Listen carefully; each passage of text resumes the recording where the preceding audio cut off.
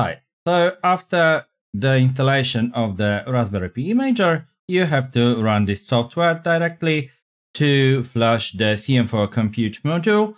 And one thing that is important, that during the flashing procedure, it will ask you to provide a password of the sudo user or root user, and you need to do that to be able to flash the CM4 compute module. That is all.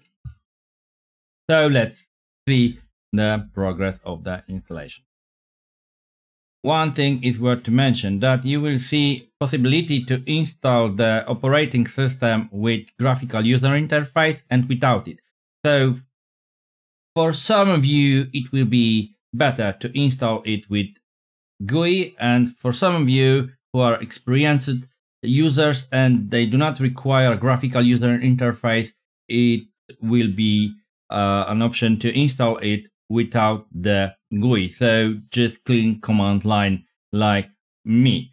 So you will see this on the screen. And also I'm presenting you the possibilities to set up settings like host name, username, password, RSA keys, Wi-Fi and SSID of the network and the password, and you can set it as a one-time